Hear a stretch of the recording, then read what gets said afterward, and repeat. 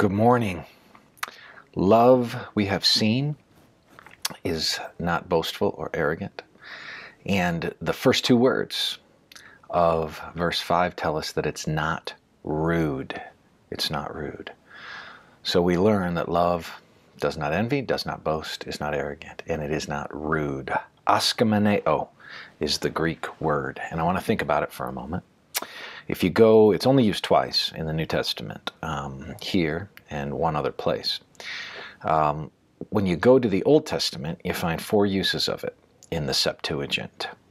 One of those uses is translated as degrade.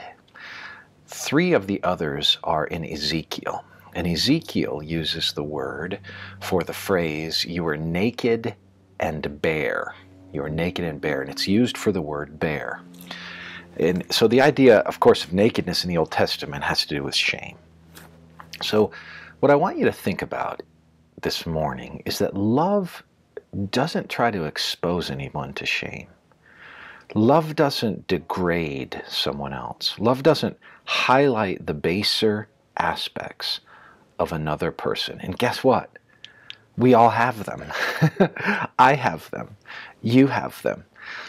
There are always things that could be drawn to the surface and highlighted about my life that I don't want highlighted about my life, that I already know are part of my life. I'm not talking about in the context of appropriate counseling or appropriate ministry to somebody where we're really trying to disciple them and work through spiritual issues. Of course we want to highlight some things at the appropriate time, draw them out, and be able to talk honestly about them.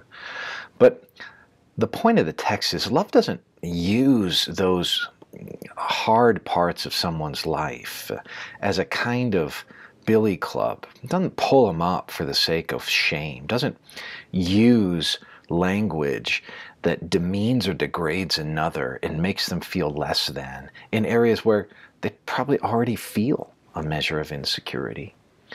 Love is going to operate thinking the best of another, and this is something in our world, if we're honest, we struggle with, because we have so much that comes into our lives that highlights the negative, that we sometimes miss the simple truth that love just tends, not always, I mean, we have to admonish one another, but it tends and is dominated by not giving in to the negative and not highlighting the negative and not putting it underlined in somebody's life. Instead, it's just not given towards that kind of disposition or given to that kind of way of relating. So my encouragement to you is to not be rude in the sense that you're not going to pull out and try to shame somebody and embarrass them. You're not going to use your humor to do that. You're not going to use cutting words to do that. You're not going to use passive-aggressive comments or backhanded comments to do that. You're not going to use intentional silence to do that.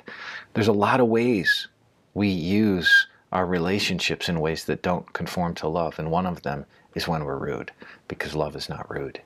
May the Lord bless you as you seek to be loving to people this day.